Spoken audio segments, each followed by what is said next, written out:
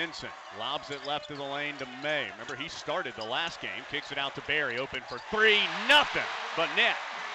Well, that is a good thing to see out of Joel Barry. Heels up two and with the ball. Barry sprints front court, pulls up for the long two-pointer, nailed it on a 7-0 run and leads by 3. Barry, a jab step, a deep three, nothing but the bottom of the cup. Game tied at 19. Pinson lobs to Hicks in heavy traffic. Pivots underneath, out to Barry. He's feeling it. Give him another three. Making tough shots. I mean, he had Kennard right in his face. Heels down 4. Barry head up as he comes front court. Little stutter dribble, moves to the left wing. His quick three, yes! Barry is on fire! 40-39. The freshman comes between the circles now.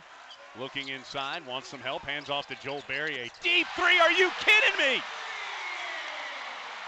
The 5th three of the half for Joel Barry. 1:17 to go in the half. Barry lobs it up to Bradley, who just fingertips it home. Well, it was a perfect pass, and it was a really good play because the one thing Barry has not done, he's not forced his perimeter shot. 5-0 Duke run after the Heels led by 6. Barry with Jefferson guarding him on a switch. He'll drive in and lay it home. Shot clock down to 14. Finds Barry, Allen right there on him on the left wing. Barry, couple of jab steps, pulls up for another tough jumper, drills it along 2 for Joel Barry. 83-79. Back to Barry, deep on the right wing. Shot clock down to 10. Barry drives by Kennard, floater off the glass.